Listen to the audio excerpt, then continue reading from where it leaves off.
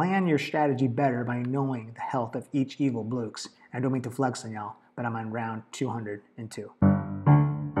Today's video, I'm going to go over the health of all the evil Blooks. There's about 12 evil Blooks. Knowing what the health of the evil Blooks are really going to prioritize which one of these evil Blooks you put down, because some of these, look, if you put the chick down, the chick is never going to compete with the amount of damage you're going to need with some of these evil Blooks.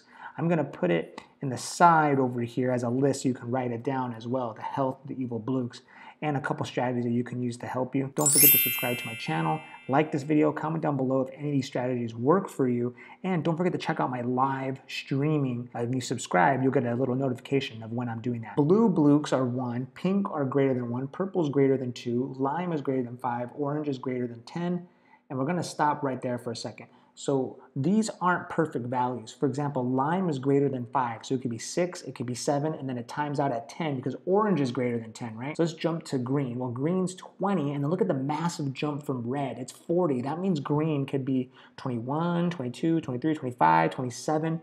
It could be 39, all the way up to that red part. So that's a big jump, and I want to mention that jump because I think red for 40 is level 50. Let me know in the comments below, but I think red does appear in level 50. So by level 50, you better be having massive amounts of damage. You can't be having these chicks out at level 50. There's no way. You're going to be needing these unicorns right here, especially because of unicorns max is 50 when you do this 15% right here, when you do crazy unicorn, because the reds actually can be 50, they can be 60, they can be 70, all the way up to black. Black is greater than 85.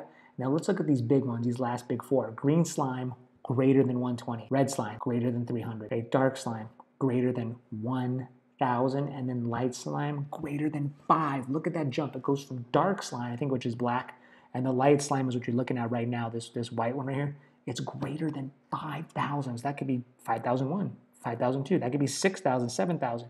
There's not a definitive answer. It could be 10,000. We just don't know. So if you do not have massive amounts of damage and also slowing the Blooks down in this area here, you're never going to win. And the jump from dark slime to light slime is huge. And then light slime is just an unknown. It's over 5,000, right? So we just don't know. That's why you need massive amounts of damage. These unicorns are really helpful because it gives you 50.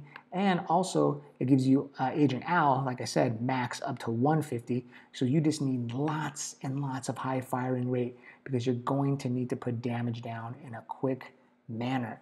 I hope this video helps you so you know the exact health of the evil Blooks. I have some videos I linked at the end of this video for different coin hacks, question sets, and different strategies. And don't forget to check out my live stream. I'll check you later.